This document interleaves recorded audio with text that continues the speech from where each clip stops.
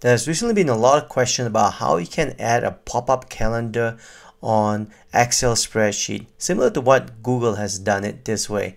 So here I'm going to demonstrate to you how you can actually set those up in your typical good old Excel here. So the first thing you're going to have to do is to go to Developer tab and go to Add-in. If your Developer tab is not here, right click anywhere on the ribbon, customize the ribbon, and you'll come up with this. In here, make sure that the developer is checked on like this and click OK, and your developer tab should be available. Once you have the developer tab, go to Add-in. In here, you're gonna click on either Store or Office Store like this, and then on the search bar, you're gonna type Date like this and hit Enter. Once that's done, a mini calendar and a date picker will come up here.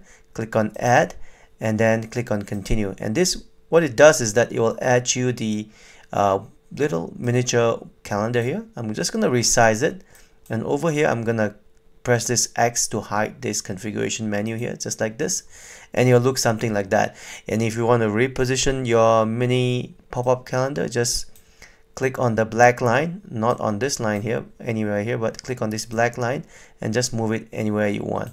It doesn't matter right now, you can leave it anywhere you want.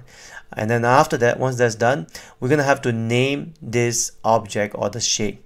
Go to Home and then go under Editing, go to Find and Select, and click on the selection panel here like this.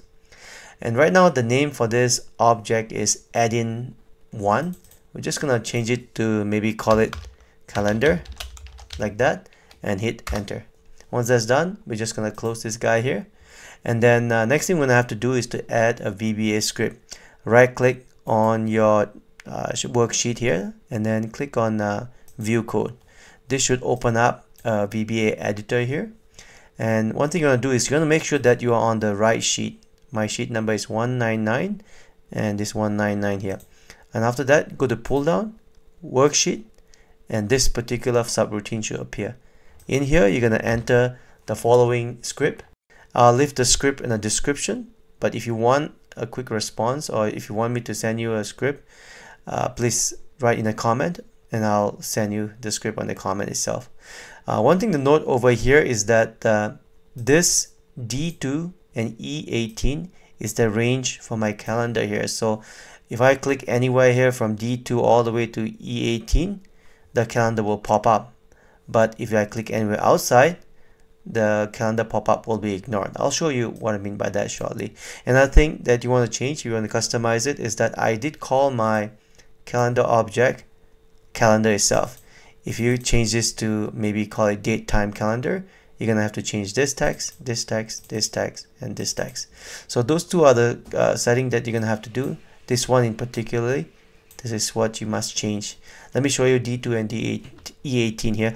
So next thing you're gonna have to do is press Ctrl S to save it, and let's close the VBA editor like this. Now if you click anywhere on your worksheet, your mini calendar will disappear. But if you click anywhere from D2 to E18, the mini calendar will appear. Let me show you. Click on it. You see the mini calendar up here. Select the date, and the date get populated here. And then let's say click another one over here. Select the date get populated, and so on.